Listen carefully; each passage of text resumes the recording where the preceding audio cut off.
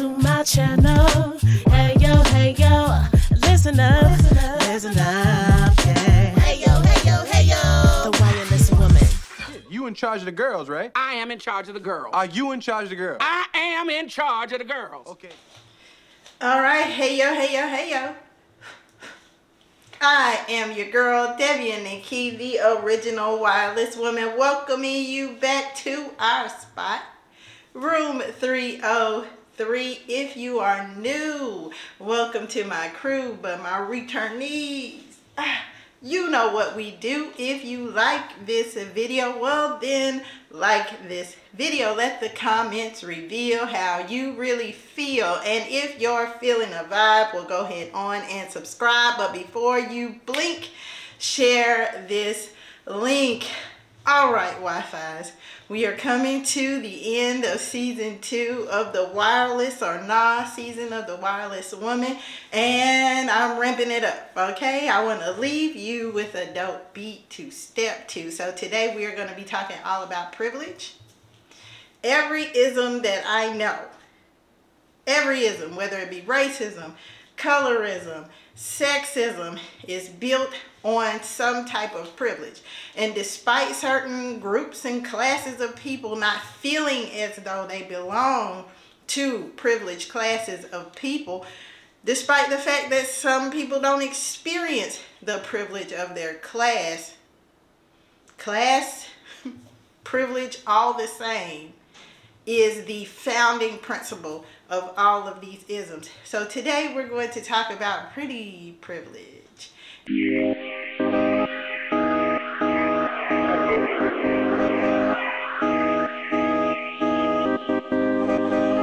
And what it means for feminism. Oh yeah, you didn't think I was gonna go all the way around town this season and not bring it back home.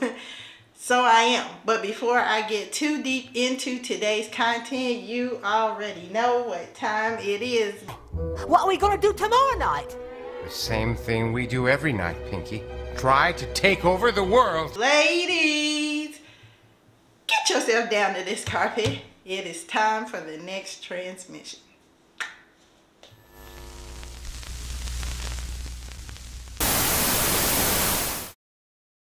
Right, welcome back, Wi-Fi's, to yet another transmission of the wireless woman. Go ahead and do me a favor on your way in and like this video. Why? Because when you like it, well, I love it. So I have waited until the time of the day where I'm gonna have evidently this streak of sunlight on my face. Um, but the show it begs to go on, darling. So if you haven't already, make sure that you subscribe to this channel.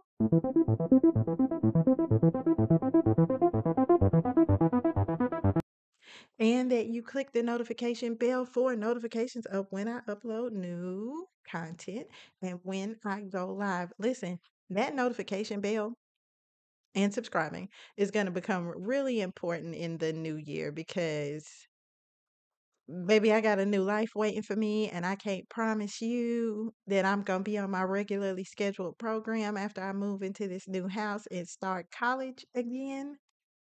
So you want to be locked in. You want to be tuned in, because if I'm going live, if I'm uploading new content, you know I have something worthwhile to say, and that, if for no other reason, is worth subscribing. So today I'm going to be talking about several things, but in this video, in the essence of time, because I am making some changes to the way I do content so that we're not on here all day. Okay. All right. So today I am going to be talking about privilege, in essence. I think we fail to ascribe the issues and problems that we have in our community to where the blame belongs.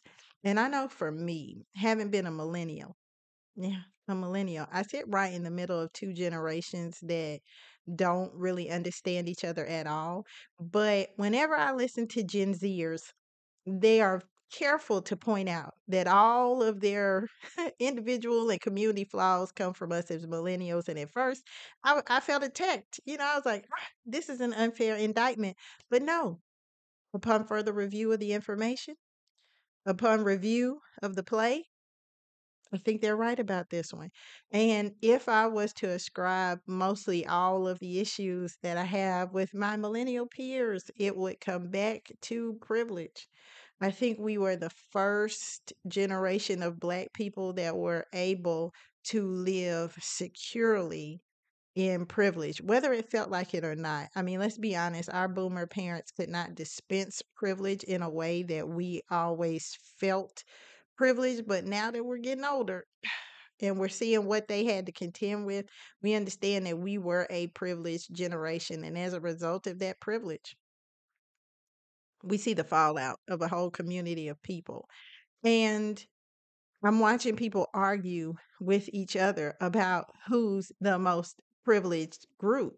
We as women look at our male counterpart and we can see male privilege all over them, baby, dripping in finesse, okay? But they look back at us as their female counterpart and feel that we have seen the majority of white privilege, of using our position as women to be in a more privileged, safe, secure space than they have been in. And despite the fact that I disagree with how they're going about it, I think in some ways our male counterpart might actually be right. Your boos mean nothing. I've seen what makes you cheer. And for those of you who know me best, I would rather burn my face off than to admit that a man was right. But I do feel there is some merit to what some men have been saying. So, with the advent of the internet, Al Gore's internet, Beyonce's internet, we're seeing a lot of privilege now that was once denied to women be attributed to them. We're seeing a lot of women who are able to get access to new levels of pretty privilege due to social media, the internet, social groups. And the problem with privilege is that privilege allows certain groups of people to have access to power, influence, all of these things. And unfortunately, privilege is kind of like narcissism. It's one of those things that you can't see and you can't really prove. And for that reason, a lot of people think to themselves, if I can just either be like those people who have this privilege or do what they do, I myself can also share in said privilege. Well, that's the reason why you see so many women that are getting, the BBLs, they're getting tummy tucks, all these different things, because the belief is if I look like these women, I will also share in their privilege. I've also been seeing this with a lot of our Black men. Just being honest, I didn't say it was most, I just said it was a lot, and it's been my experience that many of them feel because of male privilege that they can have access to patriarchy, to white male privilege. And so we're seeing them align themselves with a lot of those views and, a lot of the thought patterns and echo chambers of these privileged groups of people. A lot of people don't understand privilege. They just know they want to have it. They know they want to have access to it. And by doing these rites of privilege passage, I can also have those things. Well, a lot of men have been coming into these social media spaces complaining about what privilege has been doing to women. And I think it's got merit. I think it's a fair assessment because we as women have been complaining about what male privilege is doing to our dating prospects. As much as we don't recognize that a lot of the issues and problems that we have been having is coming from male privilege. Because of our men's lack of access to power, we often don't equate their misogynistic views with the same patriarchy The same white male supremacy that has created oppression and subjection in all of the world. It's responsible for imperialism, for colonialism, for racism, colorism, and in large part sexism. Because let's be honest, it's been men that have gone out and built great empires and conquered the world and fought the wars that caused us to have this American society that we have right now. It's been males who have created and instituted the governments that we live under. And any group of people who has done that much work and wants to be the ones that hold on to power are going to put into place systems that keep other people subjugated. Now, I know what you're thinking. You are thinking, especially if you're a man, I didn't come here to hear that. I came here to hear how you women are wrong. Ha, ha, ha, ha. Joke's on you. Gotcha. Gotcha. Ain't gonna get that here because the system of female supremacy, if you will, the system that has created the privilege that a lot of these women live in was created also likewise by men. The women that we see who are being pushed to the forefront, who are getting all the male attention, who are getting flued out, are not the women that cook, are not the women that are long suffering. They're not the patient women that these men say that their institutions have been founded on. If they've been founded on these submissive, uh, kind, sweet women that they came home to after long days of pillaging and foraging and colonizing, well, then it would seem that a change in the desirability politics has caused a pretty privilege that even these men themselves have come to hate.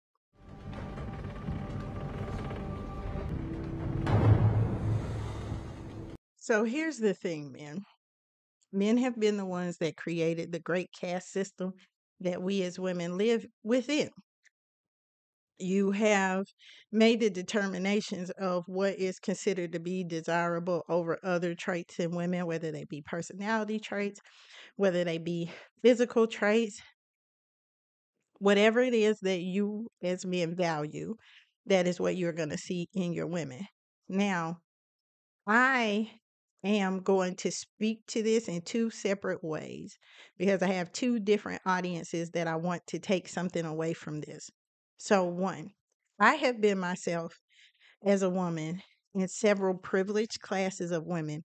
So, I can speak to what pretty privilege as a whole does to the psyche of a woman. Young women have more privilege than older women do. Women of certain racial groups have more privilege, and it shows, baby, it shows.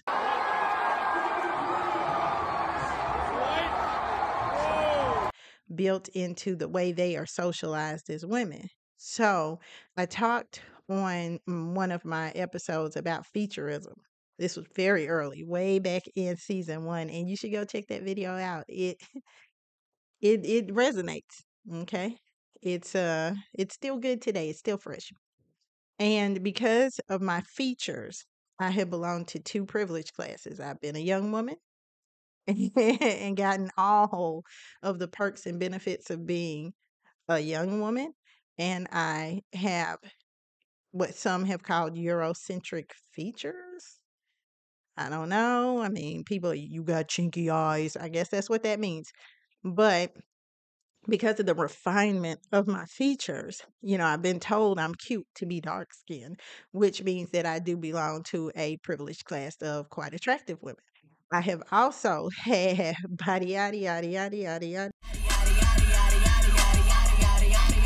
yada yada yada yada yada yada yada yada yada yeah.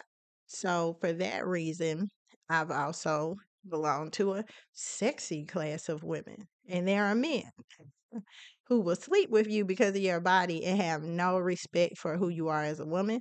There are men who like to be next to beautiful women because of the attention they feel they get from other men, kind of like having a Benz, Beamer, or Bentley.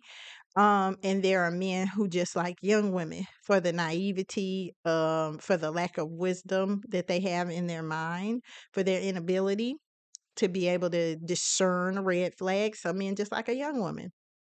So, having been a part of those privileged classes, I have been rewarded for very bad behavior. Okay. I have been treated very well by men for acts that I was not deserving of. Okay. I have gotten good treatment for poor behavior. The saddest part about the whole situation is on the flip side of having had so much privilege. I mean, I'm evidently a very privileged woman. You can tell by my attitude. Guys used to say stuff like that to me. I'd be like, "What are you talking about? Oh my God, I am so nice." And they'd be like, you, I'm a savage. Yeah. you know what you be doing to guys." I'm like, "No, I don't. Oh my God. Oh my God." But the thing of it was, I didn't want to embrace the power of privilege. I knew I had privilege. I think because I grew up such an ugly duckling, and this is a side note, but let me say this. It's a lot of bitter hurt men about women that passed you over in high school and middle school. But all of us were ugly in high school and middle school. Every last one of us, even the few little cute kids they just had on nice clothes. That's really it. Their parents just sent them to school looking better than us. They might not have been latchkey kids or something like that. They might have had like the newest shoes or something like that, best dress, but they were not cute either. Okay. Your hair was puffy on one side, you had a unibrow. All the cute girls in middle school had a mustache. Every last one of them had the sideburn hair that went all the way into the back of the neck hair. We was all ugly, okay? And I think because I didn't really start to get privileged till I was up in like my later 20s. I didn't even get privileged all the way through college, even though a lot of people talk to me about my time in college. And I don't know if I was there or something or not. Like, I don't know what that's about because they be like, "Oh my God, you were so popular." And I'm like, "Popular where? Popular who?" But okay, whatever. But my point is, by the time I started to be aware of the fact that I had privilege, I also had a little bit of wisdom to go along with it. Like if I had been a young girl growing up that was told from inception, from birth, that I was cute, maybe privilege would have had a different effect on me. But because I grew up, I remember being 4 years old and my mom was like, "Listen, you ain't gonna win no beauty pageants, okay?" Okay, and I'm gonna talk about that too. Y'all mammies, y'all women, patriarchy is not just for men. Patriarchy is for the pretty too. Okay. But my mom was like, "You need to be smart. You need to have skills." So, I grew up with some personality, with a little bit of humility and humbleness about myself. So even when privilege came, I never fully embraced the power of it and used that power for evil like some people do. With great power comes great responsibility. A lot of these men that are still bitter about not being picked, not being chosen We try to get chose. in middle school, they're like the Darth Vaders of the community now because now that they've, grown into their looks a little bit or finally got those fancy clothes that they never had when they were in school, grew a beard, stuff like that, that can really bring a man up, in estimation, really can raise the stock value of a man. They have gone over to the dark side with it. And the one thing I can say though is that being pretty allows you power over people. It allows you access to privilege that really no one should have over another person. Power no one should have over another person. When we see all the ugly in other communities of people who have been able to use privilege over other people, the same thing is true with pretty privilege. And a lot of men are being damaged by women who are in their pretty privilege. But I still got to turn it back on you because you all have set the determining factor that pretty women can be basically useless to society as long as they fulfill your needs, wishes, and desires for them. Now, when you get cut by the same knife you use. You can't get mad at all women about that, because the truth of the matter is, just like black men feel about male privilege, they like, listen, male privilege isn't benefiting me. And I meet a lot of white people that say the same thing. Listen, I'm poor too. White privilege hasn't put me in some rooms or given me some opportunities that other black people haven't had access to. And because of these groups of people who don't get access to the privilege of a certain class for these different reasons, they don't feel like it applies to them. You meet men all the time. You know, as Kenyatta Diallo was saying about black men being the powerless patriarch, a lot of black men don't think patriarchy is running rampant through the black community because they don't have access to the power of it. So there's a lot of women who are not wielding the power of pretty privilege, and that's the place where you men got to choose one of those if you don't want to get your feelings hurt. Ain't that right? Amen. You tell us as women that same thing. You tell us that all the time. You make sure to let us know that Pookie and Ray Ray let us down because all of us want them. So I need you to understand that you are responsible for how this whole thing played out. Okay? Okay, man? You want to change it? Change it. You got the power of the law on your side, and I know you don't think so because Tory Lanez lost that case, but you do. Men created the child support system to protect women. Men created these laws. They're the ones that are all up in the Supreme Court. We've had 46 presidents. How many presidents have we had? Who knows?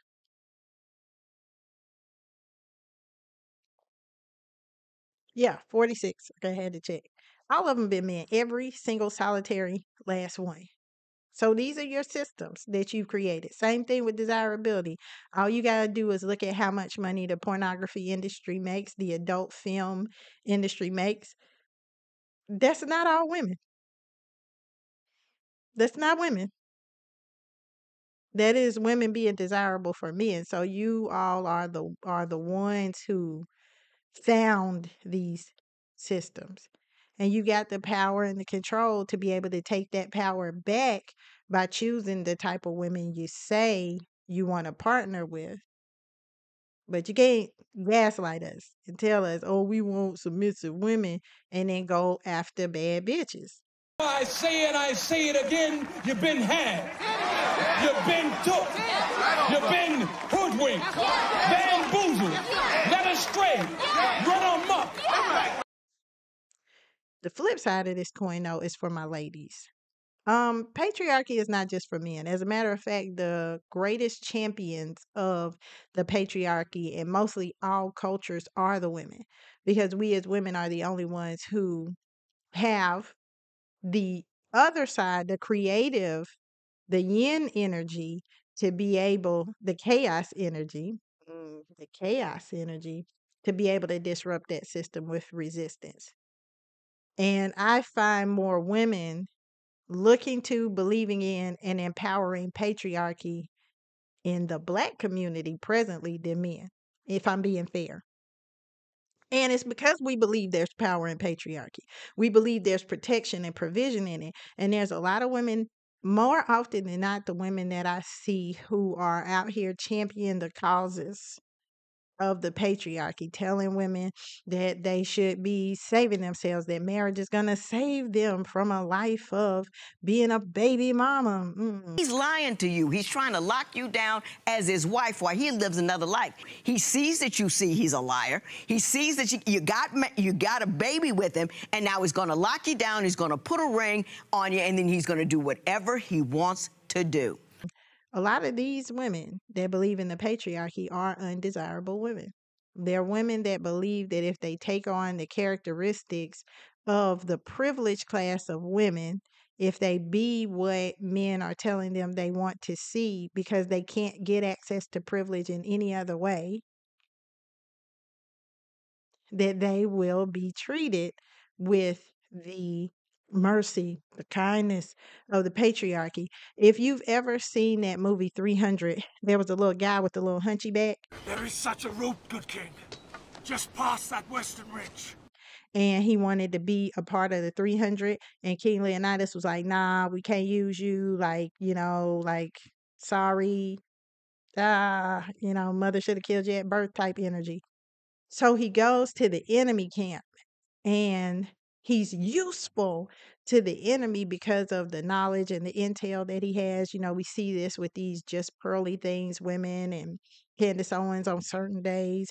These are the women who are willing to sell out their own interests, their own best interests, for what they feel like is the protection of the patriarchy. You there? Ephialtes. So unfortunately, women, we are encompassed about by a great cloud of enemies, okay? I got enemies, got a lot of enemies. We got men on one side telling us who and what to be, and then we got women on the other side reinforcing those principles. This is the reason why you can't get a man, and this is women, we are going to have to be unplugged, unbothered, and unleashed during this time. We have to get focused on the activities that build us up and make us the best women that we can be. Therapy, eating natural foods, building businesses, getting educated, buying property, building networks with each other. We got to get focused. You know, unfortunately, if we're going to attract to ourselves the type of men that are going to resist the supremacy of patriarchy, that don't have misogynistic ways, we are going to have to cleanse ourselves from that type of energy and that type of association in our own environments.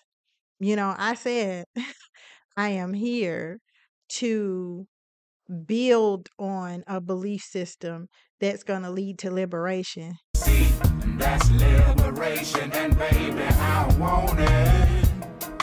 And unfortunately, after cycles and cycles and cycles of slave mentality, of post-traumatic slave disorder in this community, we're going to have to get radical and revolutionary in our thinking if we're really going to be the antidote and the solution to the poisoning that we're watching of our community. So if you see what I'm seeing, if you're picking up what I'm putting down, if you feel as I feel.